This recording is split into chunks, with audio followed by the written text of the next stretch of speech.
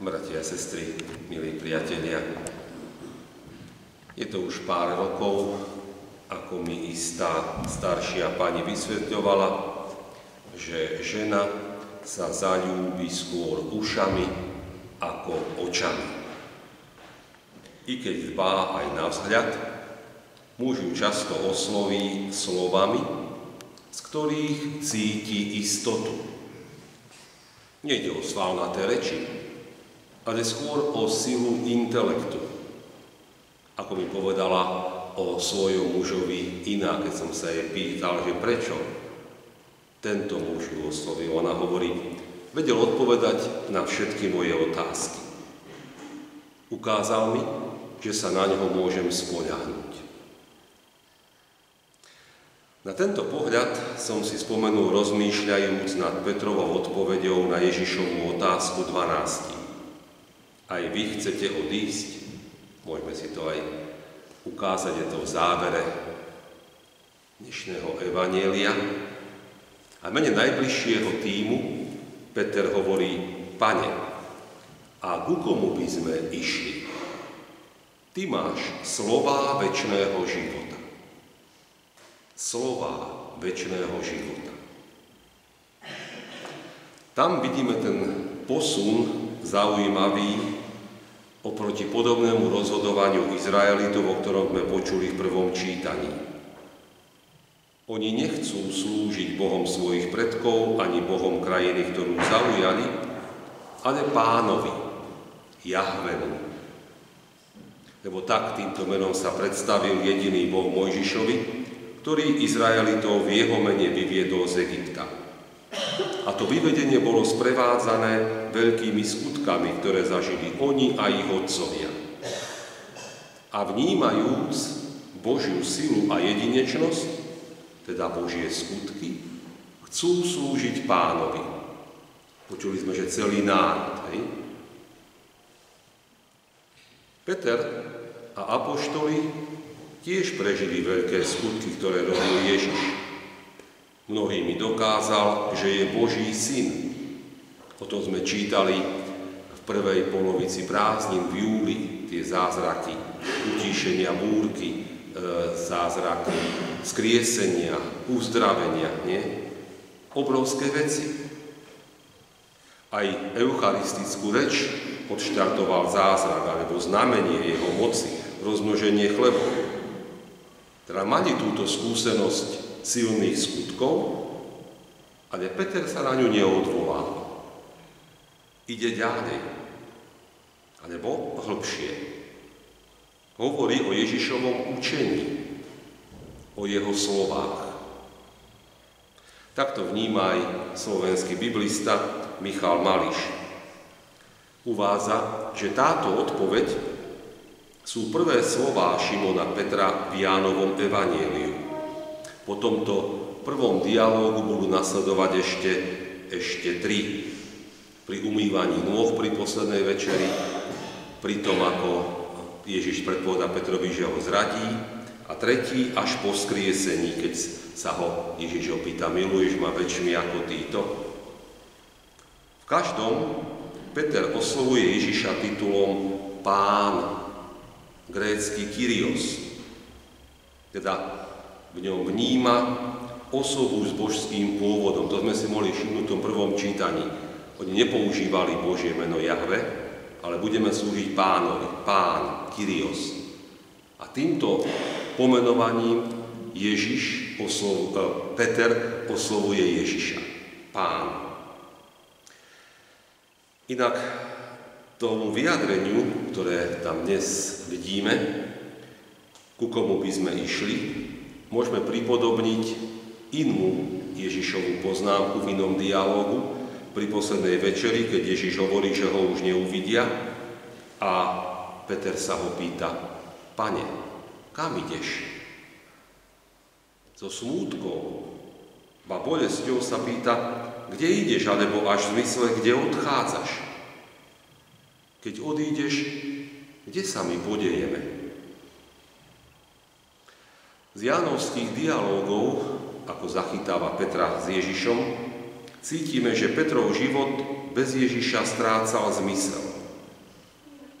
Peter bol bez Ježiša ako bez duše.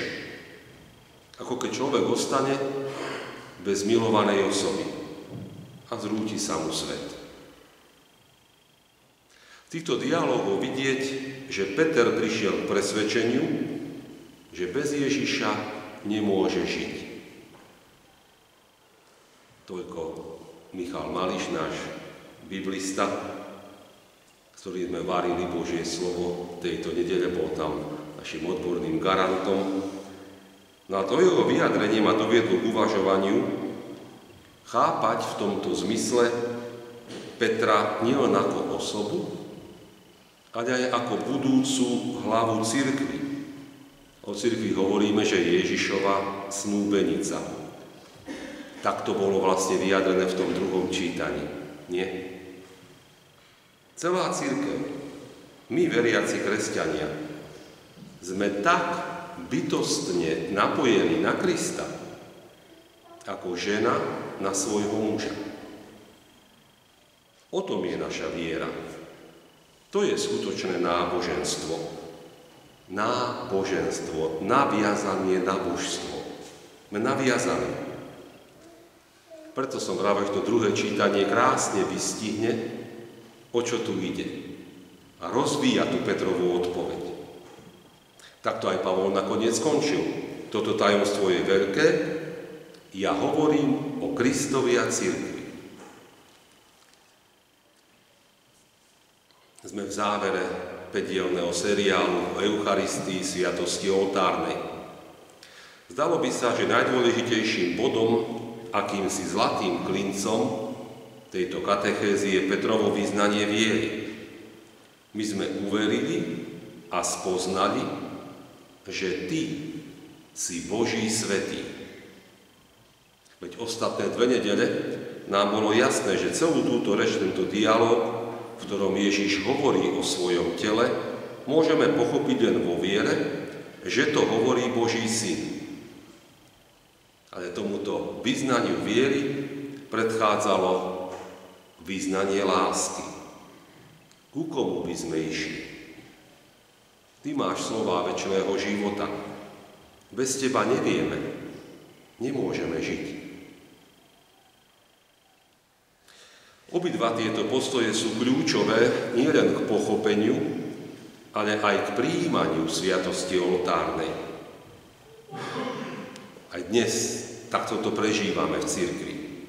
Počas týždňa sme slávili spomienku na svätého pápeža Pia X, apoštola častého a včasného svätého prijímania. Máme ho tu v kostole. Tam môžete si pozrieť vo svätyni. Pápež účinkoval na prelome 19. a 20. storočia a má v ruke pero, ako podpisuje dekrét o včasnom svetom prijímaní. Dovtedy sa chodilo na sväté prijímanie v 12 rokoch zhruba a pápež určil, že vek, ktorý má dieťa dosiahnuť, aby mohlo chodiť na sväté prijímanie, je vek, kedy vie rozlíšiť obyčajný chlieb, ktorý používa doma, od chleba sviatostného, od Eucharistie, od svätého prijímania. To, čo prijíma v kostole, je niečo iné. Teda, keď má vedomosť a verí čo, presnejšie koho prijíma. To je vec viery, ktorú všetci vyznávame pred svätým prijímaním, tým krátkym slovom Amen. Alebo ponovom Enter. Potvrdzujem. Je to tak. Teda, toto je vec viery. Ale súčasne od najstarších čias kresťania chápu, že tento pokrm nemôžu prijímať v stave hriechu, keď sú s Kristom v neporozumení, hádke, keď ho urazili, ba zradili. Chcieť sa s niekým intímne, bytostne spojiť, potom ako sme ho urazili, bez slovka prepáč alebo bez zmierenia, je vrcholne nechutné. A chcieť sa takto spojiť s Bohom, preto hovoríme, že takéto spojenie je svätokrádež. Teda bez lásky to tiež nejde. A tak keď dnes pôjdeme na sväté prijímanie, môžeme si uvedomiť, že kráčame po dvoch nohách. Nie len biologicky, ale aj duchovne. Kráčame a stojíme na nohách viery a lásky. A s tým ideme prijímať. By sa mohlo zdať, že som dnes od začiatku zvolil ženský princíp. Bolo by to logické, lebo cirkev je ženského rodu. Aj v kostole je trochu viac žien ako mužov. Neznamená to však, že my muži tu nemáme svoje miesto. Veď apoštoli boli muži.